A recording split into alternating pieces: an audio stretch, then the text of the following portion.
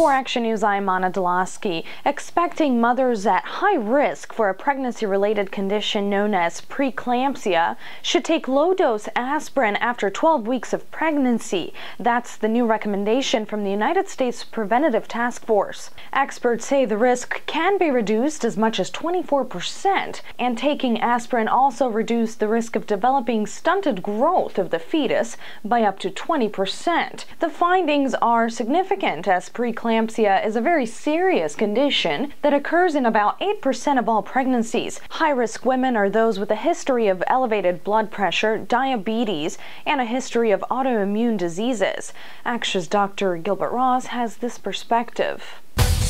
This has the potential to save many pregnancies that would otherwise be lost to late-term fetal loss, stillbirth, and save mothers' lives as well. In this country, maternal mortality is very uncommon, thankfully, but globally it's a major problem. And so low-dose aspirin could be administered, save a lot of women's lives and a lot of newborns as well.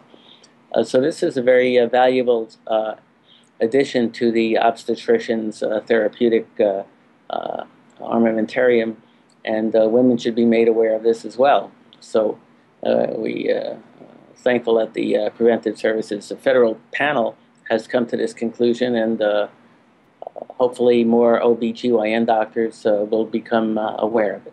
To read more on this story and others, you can head to our website, action.org. That's acsh.org. And while you're there, don't forget to also sign up for your daily dose of news delivered straight to your inbox. For Action News, I'm Anna Delaski.